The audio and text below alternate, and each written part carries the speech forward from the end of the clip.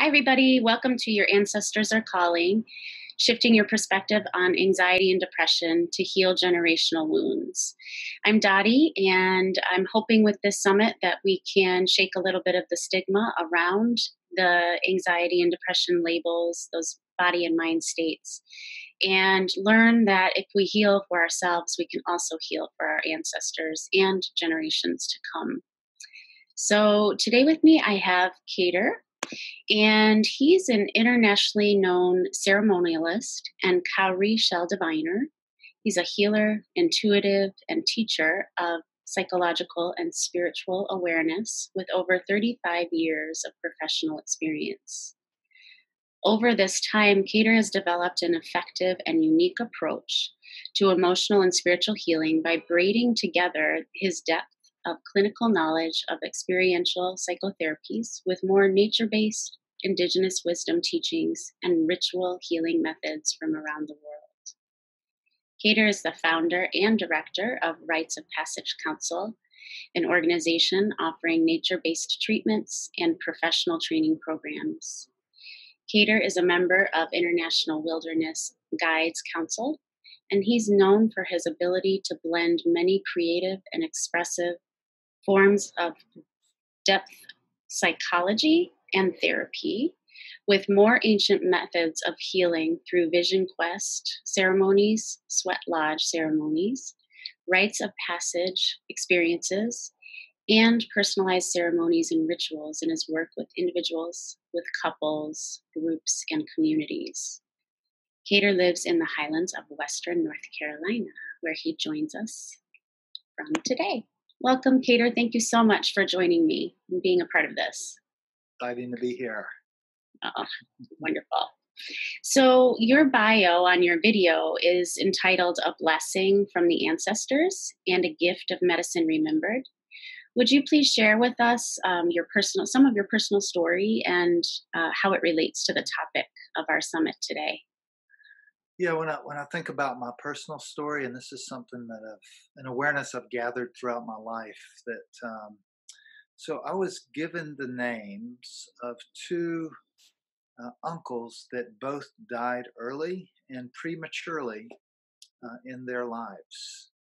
Looking back now, I can see I was hardwired and imprinted with this need to reconcile ancestral trauma and dilemma.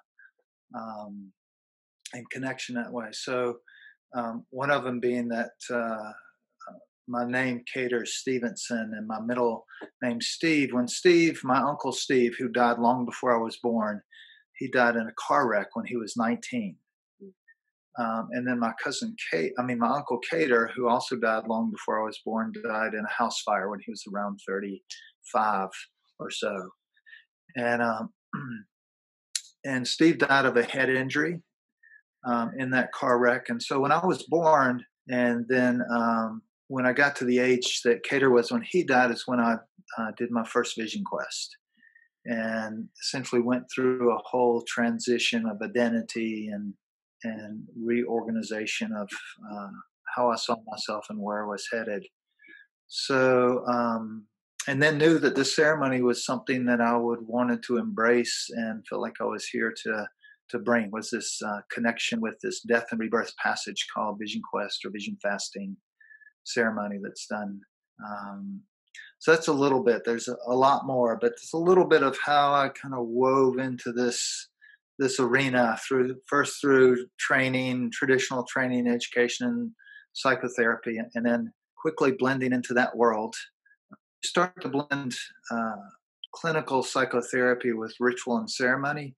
You come to what I would call the borderlands where one meets the other, where psychology stops in its explanation and indigenous or shamanic awareness and paradigms pick up.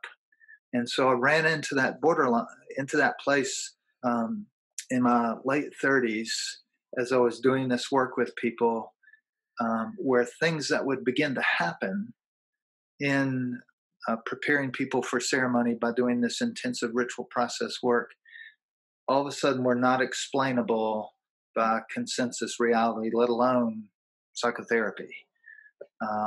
And that's when I began to bridge it's like, well, if psychotherapy can't explain to me why is it this person just blew this long stream of black smoke out of their mouth during this intensive piece of work that we were doing about ancestral healing, then I need to go learn from people that can.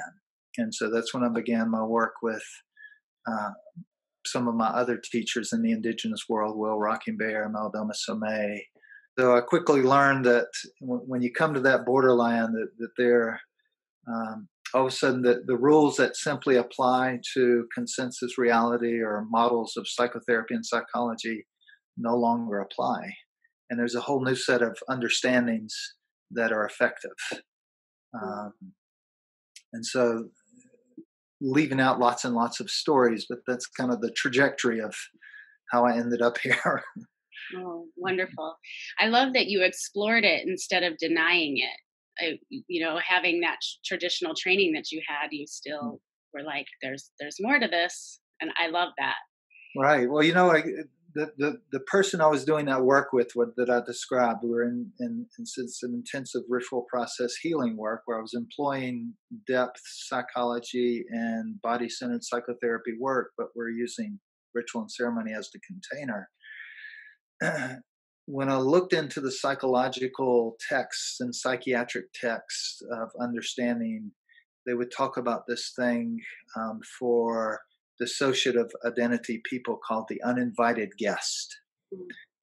And that's where psychology stops. They don't really go into talking about what that is, well, at least back then, maybe they do now.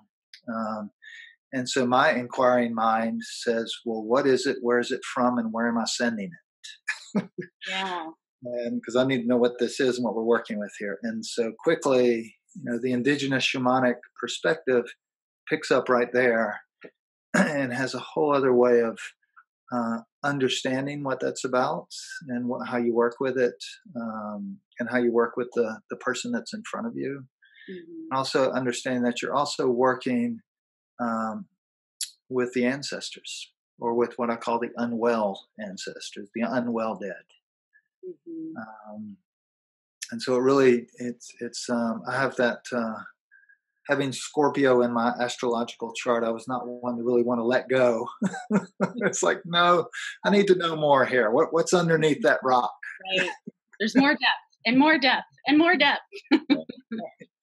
Right there with you. That's fantastic. It's so fascinating. Just endlessly fascinating.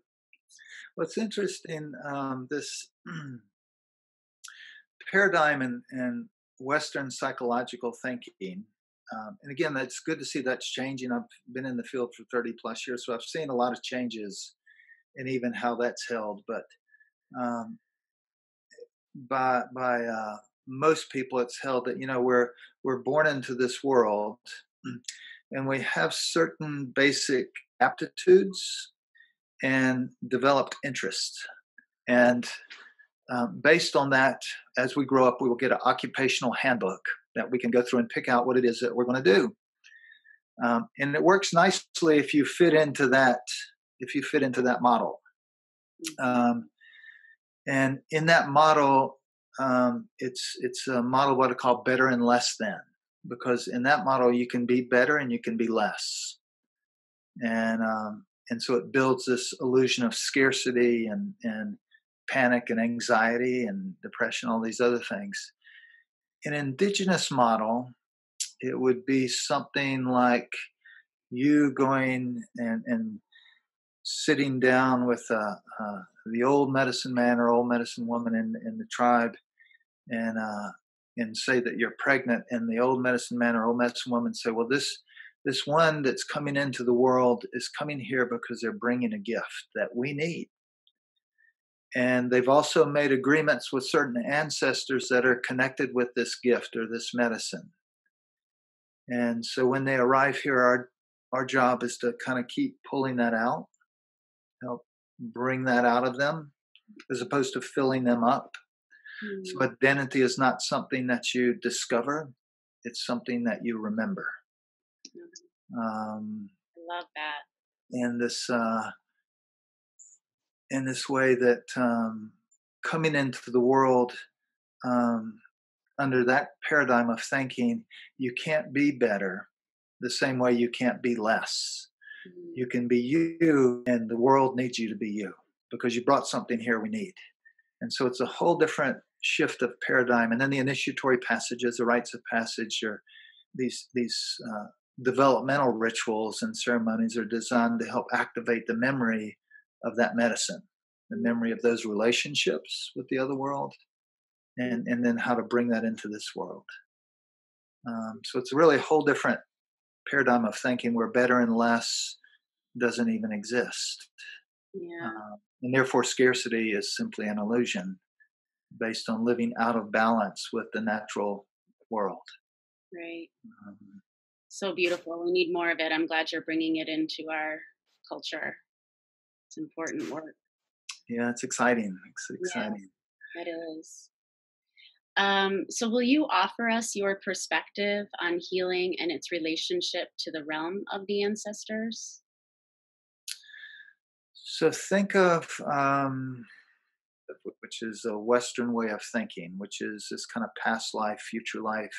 It's a way of organizing our mind in a linear way. As my native teacher, he said, "Well, we don't say past, we just say other," meaning that it's right there, it's beside you. If you know how to turn your attention and just your focus, you're aware of it, and its influence in our current life. Um, my thought is that we come into this world not only carrying this gift of healing in some way, this gift of medicine, but we also come into particular family systems to further the evolutionary healing arc of that particular family, um, and also to reconcile the turmoil that may have been left by those that have come. Um, So this not only do we have ancestral helping spirits that we're connected with, that we work with, consciously or unconsciously, but there's also this realm of the unwell. And part of the realm of the unwell is right here where you and I are in this living human world. So, and the other part of the unwell realm is uh, on the other side. So that in this one of these old Irish proverbs that I really like that says that the troubles in this world can only be healed from the other world, and the troubles that are over there in the other world, well, they can only be healed from this world. And so it implies this reciprocal relationship of connection and healing and communication that's necessary. And it also implies that being dead doesn't make one an ancestor; it just makes one dead. No more than being alive makes one healthy, conscious, and well. It just makes one alive. And so there's this whole area between the well living and the ancestral, bright and shiny ones of unwellness that just keeps perpetuating across generations. So we have terms now that we introduced into modern culture, like epigenetics, is a way of saying that differently. In psychotherapy, psychology, we have what's called family constellation work, which is another way of saying that differently. In indigenous cultures, it's just well, we're just working with the dead, we're going to help them heal, and the bright and shiny ancestor is going to help us heal, and we need each other. And it wasn't it was a conceptualized idea of reality. It was a palpable relational experience, not just a theoretical New Age concept of how it works. Um, and so, um, so to engage not only, and the other perspective is that when there's trouble here in this world, it means the trouble already exists over there.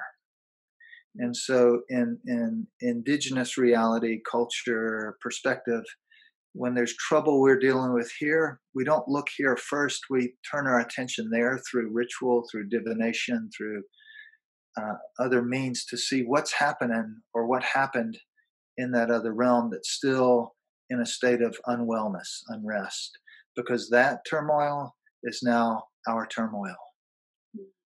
And if we don't help them heal, they can't help us heal. Mm. Um, I can tell you a couple of quick stories about healing across that divide. Um, so I was working in a therapeutic wilderness camp, recovery center. So it meant that if a teenager was sitting in front of me, that they had gone down the road of alcohol and drugs as a way to, what I would say, a way to self-initiate themselves. When the ceremonies of rites of passage don't exist, youth will create them. And these ideas of this need to brush up against the sacred is to brush up against that which is dangerous. That's where the sacred lives, at those thresholds. And so you have teens that are living this out without initiated elders through alcohol, drugs, and other addictive, obsessive, compulsive behaviors. So parents brought their son in to this wilderness recovery center, and the young man's getting outfitted. And I'm sitting in the family therapy room with these two adults, and they start telling me this story. And they're telling me this story about this young man who now at 17 is using alcohol, using drugs, is depressed. They don't know what's going on, and they don't know how it happened, because not too long ago he was doing great in school, involved in sports, very social, and it just seemed to, on a dime, just turn, and they had no explanation, and they were really scared for their son. And so I'm listening to this, and I'm beginning to wonder, so it's not the usual. There's no indication of any trauma, any accident, anything, losses that I can see that they know about. So I shift my perspective to include the other realm. And standing beside the mother who's sitting in front of me, standing beside her on her right, I see the image of this old man. And I just noticed that. And then as I'm talking to the father who's sitting to my right, standing on his left, I see this other man standing there. And so I get real curious who these two are. And so I asked, Mom, tell me about your family. And she starts to tell me about her mother and father. Her mother. And so I said, well, tell me about your dad and your granddad. And well, my granddad hung himself when he was around 19. I said, wow, that's horrible. I'm really sorry to hear that. There wasn't a lot of emotional expression with the reporting of it. We finished talking and turned to Dad. Similar thing, he told me he wanted to tell me about his mom and his grandmother. I said, well, tell me about your dad and your granddad. Head drops. Well, my dad shot himself when I was around 18. You could feel, even I feel the grief in it. And I think, okay, now I know who these two people are. And now I know what's going on with this kid who just turned 17. Is that this hungry ghost of unresolved grief has now landed on him. These unwell spirits who died in states of, depression or anxiety or whatever it was that caused them have latched onto this young man. And there's a lot of grief here that has not been acknowledged. We often find grief at the unexpressed grief is often the source of a lot of illness and turmoil. And so in further conversations with the young man later in the program, we'd talk about this, and he would say, yeah, they tell me I'm just like my granddad. And so we were able to talk about the grief, and he was able to feel it. Mom and Dad could own it. And then eventually he began to get better. So this idea that, I'll never forget the day that my teacher, Rocky and Bear, said to me, I was sharing a story with him. He said, are those your thoughts? Are those your feelings? And I thought, psychologically minded, I thought, if he's asking me, maybe not. At the time, I was young, and I thought he wouldn't be asking me this question. This is not an easy answer, probably. And so, in indigenous reality, shamanic reality, you learn that these unresolved energies maintain themselves in family systems. If you study physics, and energy cannot be created or destroyed. It simply changes form. So we know that. That's science. So that would make sense. This energy is moves through this family system. The Buddhists might call it a hungry ghost. And so healing that does not include an understanding of working with ancestors at any level um, isn't often complete. Um, it can show back up, um, and then a reverse story. This one a little bit shorter. So this is one of working with the other world to help someone in this world, and it came to surprise me. So I have a friend that has this real estate company, and every now and then they'll call me in and say, would you go take a look at this house? Something's really off with it, and I don't know what it is. And so I went to take a look at this house, nice house, beautiful neighborhood, beautiful home. It was up for sale, and it had been staged. Nobody was living in it, so it was staged with furniture. And the only information I knew is that a woman lived in the house with her family, and she died of cancer. That's all I knew. And she died in the house. So that was my first thought. Okay, well, maybe something's unresolved. Maybe the husband's not done holding on to this. And so I go in the house, and I go into the room that I know that the lady died in, and it was this sunroom. And I thought, this is an incredibly beautiful room. Feels great. I thought, if I was to die in this, wonderful. Like I couldn't pick up on anything right away. And then I walked upstairs, and there were 5 bedrooms in this upstairs. And my attention went to this place on the carpet between these 2 back bedroom doors.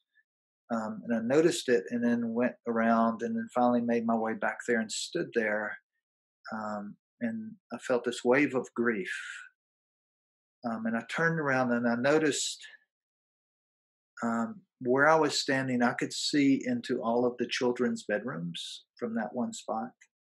And in the image of her standing there with this diagnosis, having not yet shared this, I felt this tremendous pain. And then I did a divination. Sometimes I'll do divinations on land or houses. And so I did a divination on the house, and saw the story. It was more of a story of this woman, didn't know her name. And she was in relationship with a younger woman, her like a mentor. She was like a mentor to this younger woman. And the younger woman was in a state of really turmoil, relationship turmoil, I would say. And so I kept seeing this, and then the message, and I checked in with the ancestor spirit that felt very present in the room. I said, "Is there anything you need?" And it's like, "No, she's perfectly fine." And it felt real like a woman of high integrity and respect and honor. Um, and the other things that came to me was the name Emily, and the words "be brave," and the word melody. I'm giving you this quick synopsis of what took 3 hours to do, and in communication. And so I thought, okay, I don't know who Emily is. Maybe I think the husband knows who this person is. And be brave. Not sure what that's about. Maybe it's about courage. And as soon as I said courage, it said, no, be brave. I said, okay. So communicated the message to the real estate person. Turned out there was an Emily. A song came to me during that called Brave by Sarah Bareilles. Those out there listening to this might want to listen to that song, because it sounds like it's a song speaking to a young woman who's in relationship turmoil, and it's like, it's time to have your voice, speak your truth, like the days of silence are over. And that was the message that came in. So I delivered that message to the real estate person who delivered it to the husband. He said, there is somebody named Emily my wife used to work with. And he found her, took her the song, gave her the information. She had a big cry. And she said, I was about to marry that person, and I got out because I decided he wasn't good for me. And that was to me, I even asked permission to be able to share this story with the with those people. So this is a fascinating story that I got to be a part of, Yeah. coming from that side to this side. Wow. Yeah. Um, Powerful. so, yeah, so those are two stories, one from here to there and one from there to here, and they're both very powerful. Yes. Amazing. Really good stories. Yeah. Um, can you share, well, actually, what are some specific rituals that attend to the turmoil that exists between the ancestors and the living? Mm. I'm reminded of my dad, who used to say all the time, "This is a lack of communication." And I think maybe that's it. Maybe that's the first thing. It's like, um, and in relationship and communication, and we have this way of looking at that as being not even available or um, necessary, except for those of us who talk to our moms or dads or grandparents all the time, even after they're gone. It's like that's we think, well, that's very real. But to employ them, as I say, in the world of the ancestors, unemployment is extremely high. And there's so much work over here, and they're confused about how come we're not contacting them more. Mm, Um, yeah. so uh, rituals that open the way of connection often uh, involve grief and unacknowledged grief. Grief rituals. Um, Ancestralization or ancestor grief rituals would be methods of opening those doorways of communication. And grief often has a lot of different out front images. Sometimes it starts look. It's in the beginning. It can look like anger or disgust or whatever it is. Um, there's this old saying in Africa that says, "An angry man is a man on the road to grief, and the sooner he gets there, the better for him and for us." Anger, because we know we're just helping them down that road till they get to the tears, and the tears are what connect. Now I've recently lost my mother this year, my dad many years ago. And when somebody asked, uh, maybe 15, 20 years later after my dad had died, said, "Do you still feel tearful? Will it ever stop? Will the tears ever stop?" And I said, "I hope not, because it's the tears that enable me to connect the way water does." So grief rituals, um, ancestral, what's called ancestral line clearing work, where you're doing work to help clear the turmoil in one's ancestral line between where the well ancestors are and where I am. Sometimes there's a lot of folks in there that I don't necessarily want to talk with. I want to go way back. So there's this need to kind of clear and attend to the turmoil within the line, and their methods and rituals of that. Um, to give an example of something that you could do um, through either journeying or through the assistance of someone that does this kind of work, to connect with an ancestral helping spirit. And there's a litmus test that you can always use to determine if who you're talking with is an ancestral helping spirit. And that is because I get a lot of people that will tell me, "Oh, I'm talking with this spirit, that spirit." So it's like, well, I don't know that you want to be talking with them. It'd be like going into a bar and inviting everybody home to give you some advice. um, so one is that ancestral helping spirits don't need anything from us. It's like a grandmother, grandfather, they're just there to help. It's like, how can I help? They're not going to have a laundry list of things they want us to do and all these things. It's like, that's not one you want to be talking with. So in doing this work to connect with a true ancestral helping spirit through journeying, and if one doesn't know how to do that, there are plenty of practitioners that can kind of direct them in that way, teach them how to do it or do it with them. Um, and then once having that connection, my thing is to bring it into this world and do a ritual enactment of that. So that connection is about enlisting that support, getting to them and calling on their assistance to help heal the line, the brokenness, the turmoil that lives in the line between where they are and where I am. So that's done in journey. That relationship is important. A ritual enactment is to take that work and ritually enact it in this realm.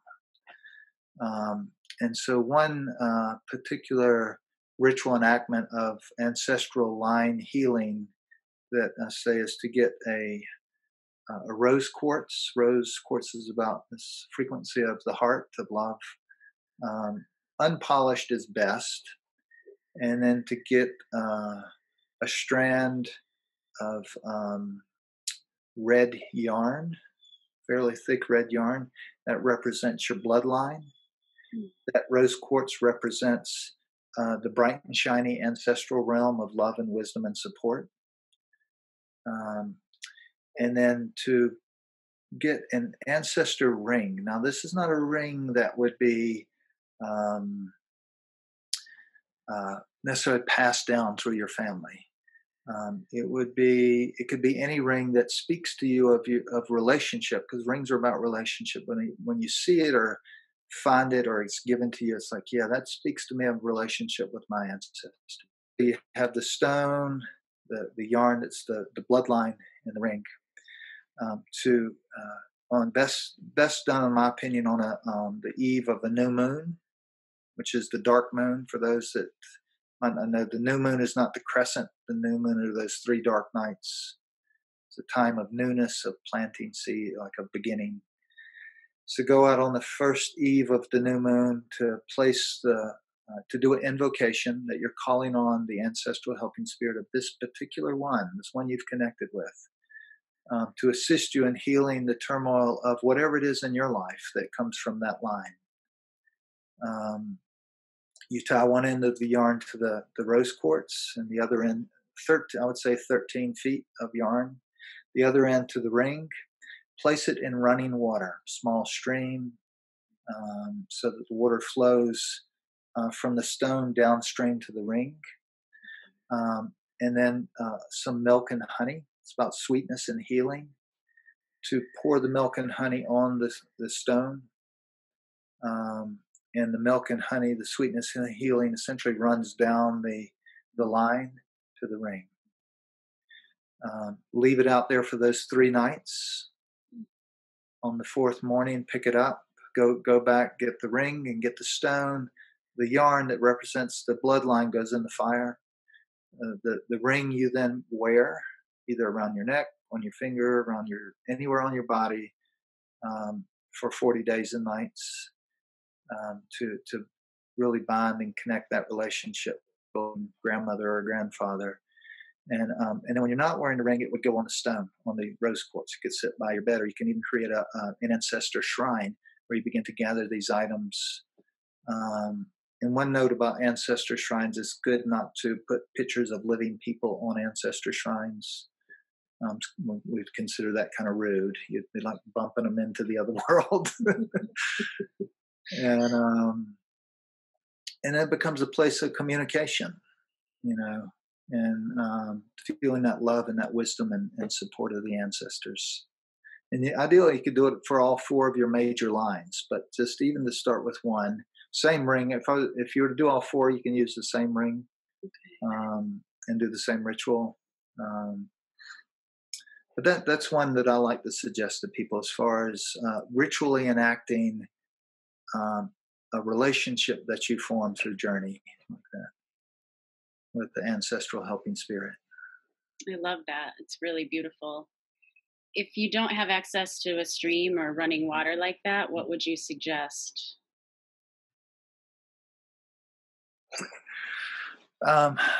So the next element that I would work with, so when we're talking, is to add this piece in, and when you're working with ritual, since ritual is the prescriptive response to turmoil, as our pharmacies are today. So when you go to the pharmacy to get your medication, you look on the bottle and it says active ingredient somewhere, and it's a big long word that none of us can say. Um, and in ritual, the active ingredients are the elements. So when you say if there's no running water, my mind goes, okay, what elemental medicine could you work with? Well, you could really work with most any of them. You could work with earth, in which you could do the same ritual with a small earth mound that you create as an earth shrine.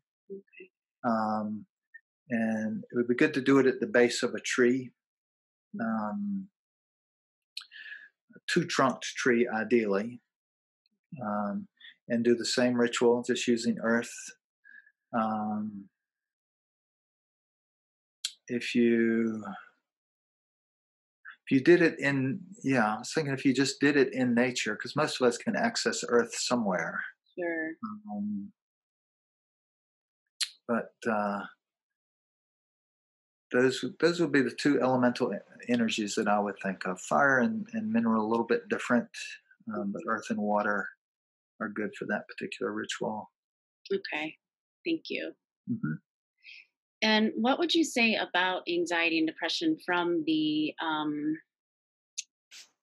don't know if I want to say ancestral realm, but from that perspective of Native American healing, of ancestral healing, like when it shows up in us, is it something from the ancestors? What would you say about that? That's always the place I look first. Is there some ancestral underpinning to this energy? Hmm. Anxiety, anxiety can be different things. Anxiety is usually, my grandmother used to cook with a pressure cooker. I don't know if you've ever seen those little weights that sit on top and it's the pressure build and it start to shake. So anxiety is kind of like that. Something's building, something's shaking.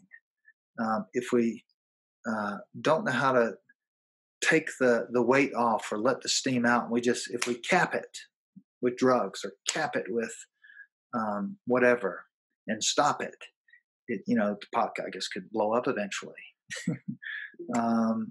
Or just remain kind of numb and not feel anything. So the idea is anxiety is a kind of a quaking, a waking up. That you've come to the borderlands or the horizon of an old life that you've outgrown. And the new life that's calling you forward has little concerns for the comforts of the old life. So it creates this kind of, am I going to step across this threshold? So anxiety can be that. Anxiety can be the result of secrecy, or living out of alignment with your medicine. When I'm talking with when you come into the world with a particular gift in medicine, to the degree that you move out of alignment with that is to the degree that you're considered in a state of turmoil. And when you come back in line with your medicine, your way of belonging to the world that is innately you, that turmoil goes away, or at least the bad trouble. Still get good trouble. So sometimes it's kind of like, what's the flavor of this anxiety? Is it a result of disconnection? Like I start to examine, I think in terms of a medicine wheel and the elemental. Where is this? Is this anxiety about confusion, inability to take action, inability to receive support, difficulty letting go? Like, what is this anxiety about? And therefore, what ritual response would attend to it? Depression. Depression sometimes can be the result of unacknowledged fire, and that one is just continually dampened their fire. And so sometimes fire rituals are the place that we would lean into with depression, or if depression has come from abandonment and loss of connection, I would lean more toward earth rituals. So it's more that the state of emotional wellness of the person um, is responded to elementally in ritual with what addresses kind of the root causes. And yes, these things can, as in some of the story, that first story, definitely can be the result of unresolved ancestral grief or turmoil or trauma that has just and taken up certain little variation forms along the way. Um, Sometimes see if there's something else I wanted to say about that. That's it. I think it's kind of really, if it's anxiety, like what's the form of anxiety and what would be the ritual response to it, or depression? Is it a result of dampened fire, or is it a result of loss of connection? And therefore, the ritual response would be a little different to address it. Excellent. Is there anything else you want to add or say or address? Um, I'd like to leave you with a question that I was left with one time when I was working with Rocking Bear, and it came after I had given him this long some dream I had, and again this was early in the unlearning of my psychologizing of things, where I hadn't quite unlearned all that, and so I was really interested in what does all this mean? What does all this mean that you and I have talked about today, Dottie? Um, and he listened to that and he said, don't ask what this means. Meaning is like trying to hold water in your hand. It's going to change. It'll be different next week. Ask yourself, based on all that you have heard today in our conversation, for those that are listening, ask yourself, what action am I guided to take based on all that I've heard today? And does that action, if that action falls within the boundaries of your integrity, follow it. It's not so important that you understand it. Many times you'll get to understand it later once you start doing it, but not always. Sometimes you just take the action. It can be simple. Don't ask, what am I going to do with my life? Ask, what action am I guided to take when I get home tonight with my children? What action am I guided to take, in response to that thing my partner's struggling with? What action am I guided to take in response to my heart? So this idea that noticing and action, that we narrow the gap between what we notice and the uh, deliberate, intentional actions we take, because we live in a world where we like to notice a lot of analysis. And I noticed the screen is not wide enough for me to plot that out. I tend to fill it up with a lot of meaning. And maybe we'll get around the action one day. Or we do impulsive action, which really looks like action to a lot of people, but it's not. So to really center oneself and say, so based on all that I've heard in this talk today, what action am I guided to take this evening, tomorrow, this week at work, and follow it. Let yourself be surprised by yourself, by your own thoughts. I love that. Thank you. You're welcome. You're welcome. Thank you so much for your time. Really, really appreciate it. I learned a lot, and I feel peaceful leaving this meeting. So I'm really grateful, Kedar. It's been fun, Dottie. Thanks for the invitation to join you. Oh, my pleasure. Thank you for accepting. You're welcome. You're welcome. Thanks everybody for watching, and we'll see you soon.